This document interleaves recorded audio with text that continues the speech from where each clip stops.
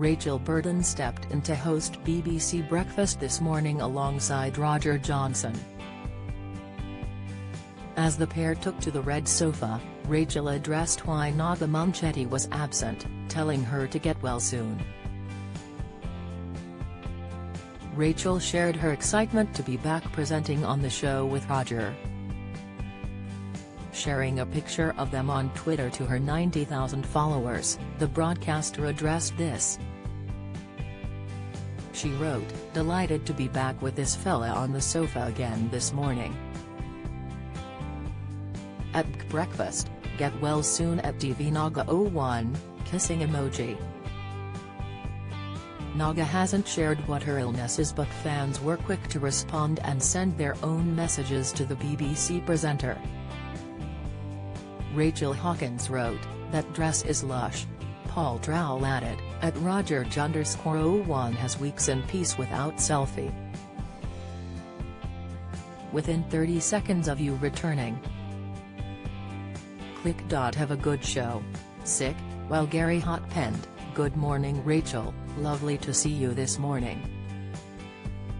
Naga also wasn't on the show yesterday morning, which she addressed after she was sent a tweet from a troll.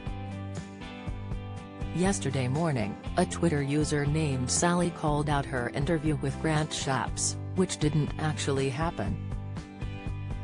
They wrote on Twitter, "Just had to turn at TV Naga 01 off again, interviewing Grant Shapps, then starts the normal childish nah, let's blame you, so tiresome.